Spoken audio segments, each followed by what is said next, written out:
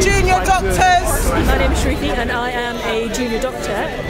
We're striking for the first time in about 40 years today, and the reason that we're striking is because at the moment we've been asked to work more hours for less pay, and we believe that this isn't very fair and it's not very safe because tired doctors make mistakes. I'm out today just to support all the junior doctors and registrars who feel that the new contract's not safe. It's not safe for doctors, it's not safe for patients, and that's what we want really. We want safeguards in place so that we're not going to be put in a position where you feel you can't do the best for your patient.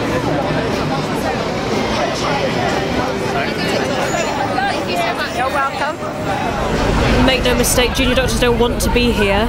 It's a big step to go against the kind of instincts. We wouldn't want to do anything that puts patients at risk. Everyone's trying to minimise disruption to patients. We've all been in before 8 o'clock to see all our patients on the ward round to make sure that they get optimal care.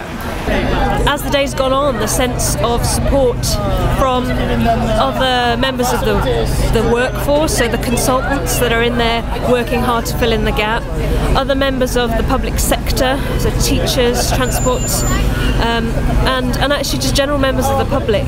I'm unexpectedly bolstered by the support that the general public have shown us, and I think that shows the strength of feeling. This isn't just about pay, it's not just about hours, it's about so much more than that.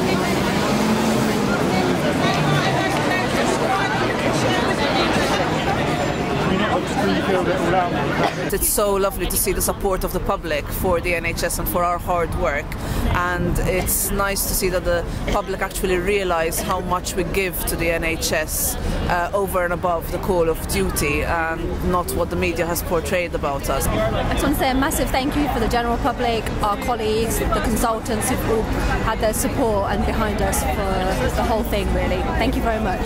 We'd love for you to support us. Come talk to any junior doctor, they know what's going on.